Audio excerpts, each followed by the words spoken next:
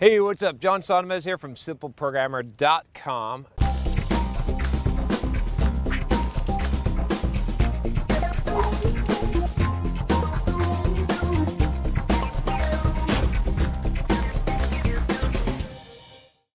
So I got a question about how do I know if CS, computer science, is the right major for me?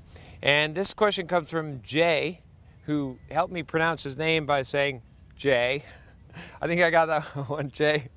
And he says, I'm a high school senior who is enrolled for CS with computer systems at a uni. I took AP computer science during my freshman year and thought it was fun and cool. However, I have been struggling a lot in programming recently, and I am worried that I am not good enough for CS. I'm also struggling with calculus, BC, and AP physics C. Is CS right for me? How do I know? He's got a little bit of additional info here. He said, I just finished up my season of robotics club, which I have participated in for the past 3 years.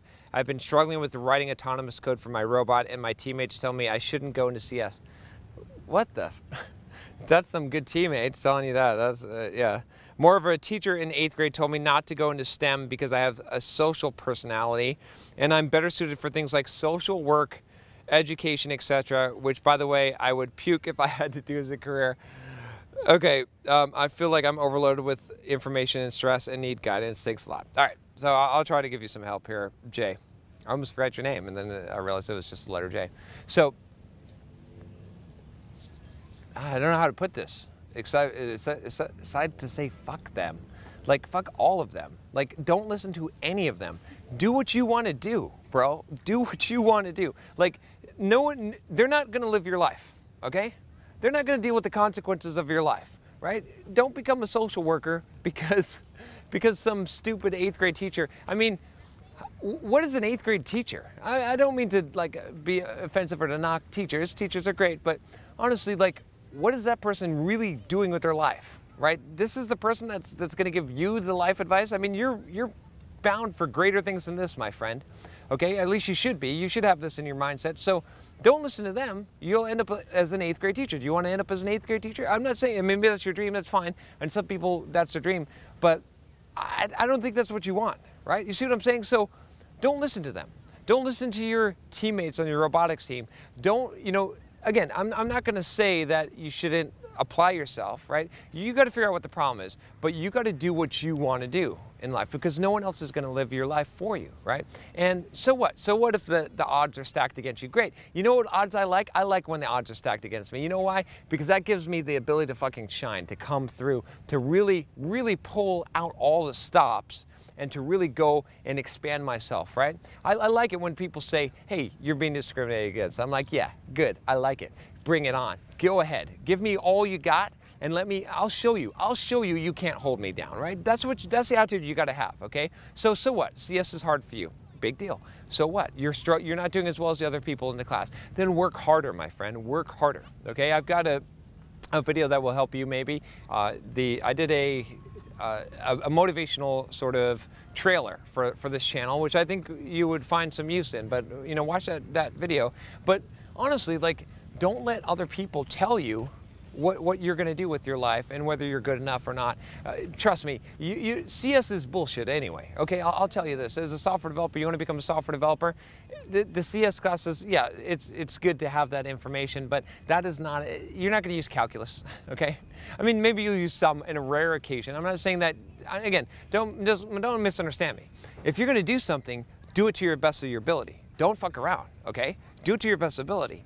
But I'm telling you that the calculus and the physics, not gonna matter. Who cares? It doesn't matter. Like, just do the best that you can, right? Apply yourself as best as possible. And, you know, if you end up not doing great in it, big deal, right? You gotta decide what you wanna do with your life, what your dreams are, what you wanna accomplish, and don't let anyone stop you. Don't let anything stop you or hold you back from doing that. I know it sounds a little cliche, but honestly, like, you're the one who's gonna have to live your life at the end of the day, and you're the one who's gonna have to be happy with it. And all this bullshit, you know, I actually recommend a good book for you.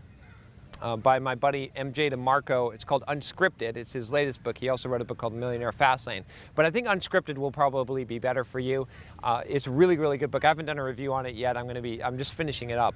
But it's a really good book, and it talks about like the script that society has for you, and how, you know, you believe all this stuff that people tell you about school and college and education, all this stuff, and it's not true. In the real world, what matters is the value that you bring, okay? And you can bring that value if you are willing to go and work for it, and you're willing to deliver it, right? So you've got to figure out what you want to do, and don't let anyone stop you or tell you that you're not. It's bullshit when people say that, oh, this isn't. It's great that you have a social personality. That's great. That's great.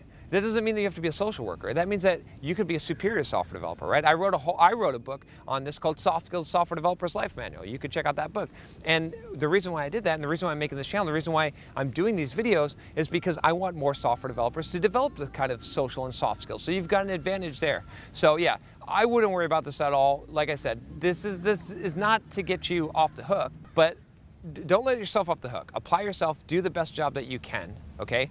But at the end of the day, don't let any of that discourage you. I mean, you can overcome any challenge, any adversity, and you'll grow stronger in the process. Even if it's 2 times or 3 times as hard for you, that means that you just work 2 times or 3 times harder than everyone else, but you can still achieve it. There's plenty of people that have had disadvantages in life and disabilities and have been on an unfair playing field and have overcome those to become superior, right? And to surpass people that had advantages in life. That what you start with is not what you end with.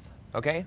Remember that. What you start with is not what you end with. What you build is what you end with. 90% of it is the work that you put into it and what you develop. Not the natural talent, not the natural abilities. It's what you put into it. So what you start with is not what you end with. All right, that's all I got for you today.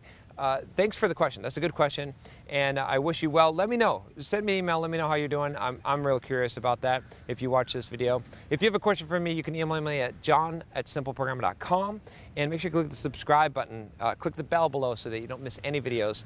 I'll talk to you next time. Take care.